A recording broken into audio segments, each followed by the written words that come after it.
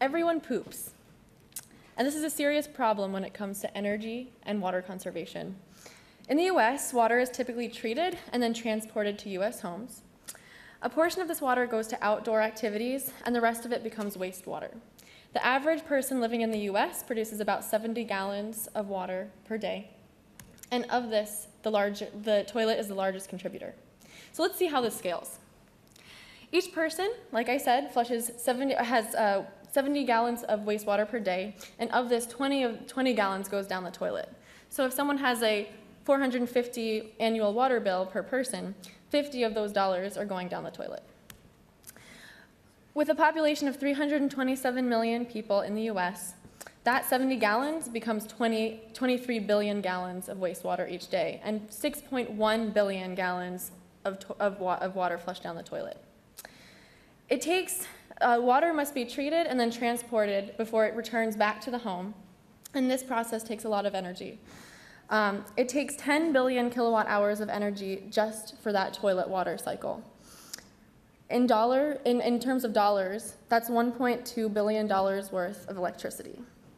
Toilet manufacturers and government regulations have been making efforts to reduce the toilet's water footprint, but still we either need copious amounts of water or high pressure flushes.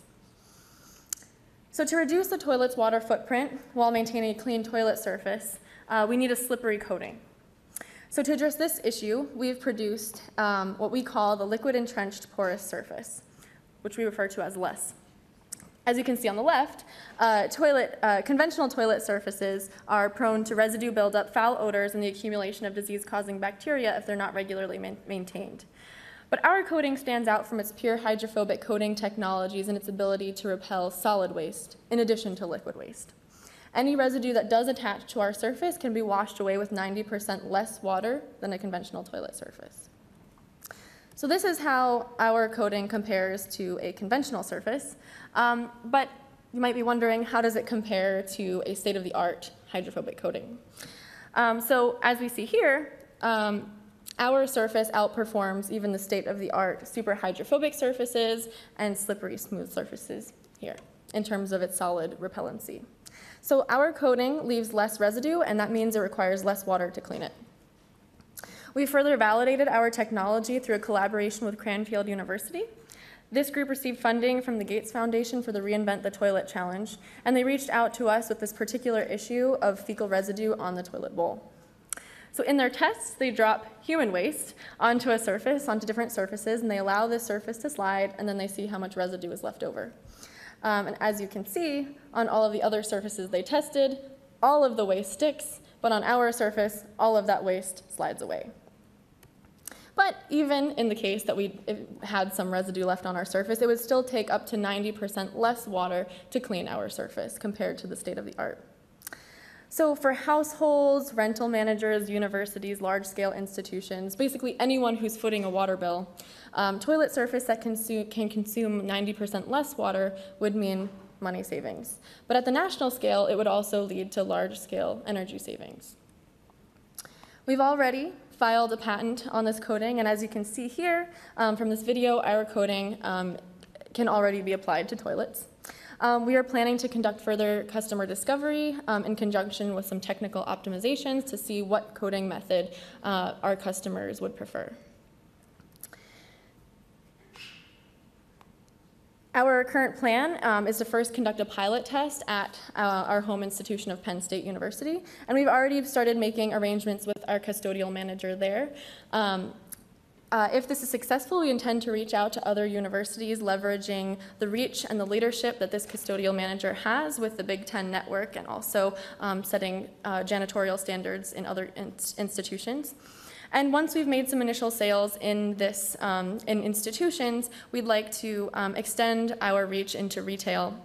And eventually, we want to see our coating in every toilet in the country.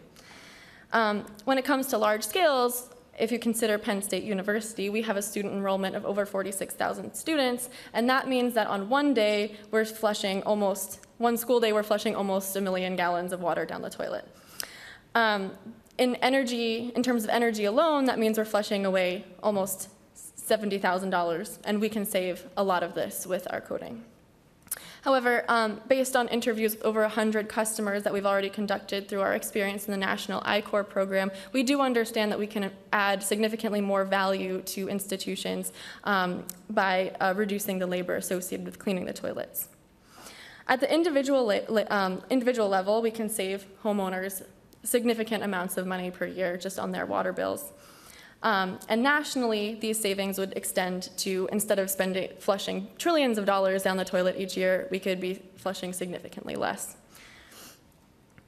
From a potential savings perspective, if our coding were applied to all of the toilets in the United States, institutions and workplaces would see savings, potential savings of $7.5 billion. Households would see $15 billion of savings. And our plan is to price our product based on these possible savings, allowing the end user to keep some of these savings, and then we would keep the rest as revenue. To get a little bit more specific in terms of our financial goals, we intend to focus our first year on developing a minimum viable product for institutions. Our second year would be spent optimizing this MVP and developing a commercial product for institutions, while also working on tweaking this commercial product into an MVP for households and retail. In our third year, we hope to have reliable institutional sales. There are a number of non-market drivers for this particular technology at the institutional level all the way up to the national level. For example, at our home institution of Penn State, there are a number of energy-saving initiatives, as well as committees dedicated to making sure that the university makes choices that promote reduction in energy and also reduced water consumption. At the national level, there are also policies in place, such as the Energy Policy Act of 1992, which sets a limit on how much toilets can send away per flush. There are also other programs that incentivize reducing this flush volume even further from what the policy prescribes. Our team is composed of a number of PhD students. All of us have a materials science background. We have a professor on our team from mechanical engineering, and our mentor has had 20+ years of startup experience. We've worked on a number of projects together, both in the lab and outside, such as in the I-Corps program. So far, we've been developing our technology since 2015, and we've also been validating it through various experiments and with this Reinvent the Toilet Challenge through our collaborators at Cranfield University. And our next steps are to, we have some technical milestones, which include conducting this pilot test at Penn State. And we also have a number of business milestones as well. Currently, we are participating in the Ben Franklin Techcelerator program, where our goal is to surround ourselves with experts and advisors that can fill in the gaps in our team and give us additional experience and expertise.